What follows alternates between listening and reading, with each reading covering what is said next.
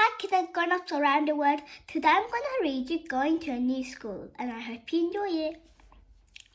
Once upon a time, there's a little girl named Cindy who was starting a new school after the summer break.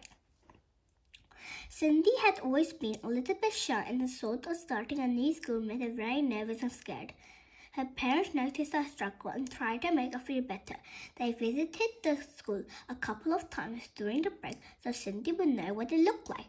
They talked about the challenges she might face on her first day, and they promised her that they will leave extra early on the first day, and they would walk her in. This way, she would have enough time to meet her teacher, see the school layout, and set up her locker. As the first day approached, Cindy couldn't stop thinking about all the unknowns. What would her new classmates be like? Would she make any friends? Would she be able to keep up with her new teachers?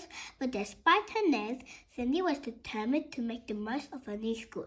She packed her backpack with all her supplies, set out her clothes for the next day, and went to bed early, hoping to get a good night's sleep.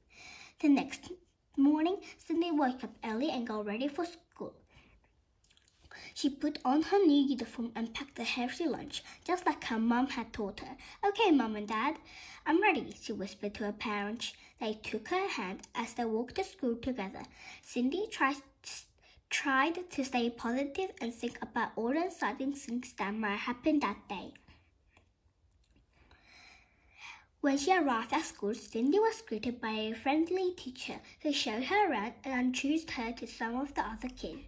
Cindy was still a little bit nervous, but she smiled and said hello, trying to be friendly. As the day went on, Cindy slowly started to feel more comfortable in her new surroundings. Everybody was kind to her. The kids asked her questions, showed her everything she needed to know, and they included her in all the activities. She even made some new friends, and even though she struggled a bit with some of her new subjects, she was determined to keep trying.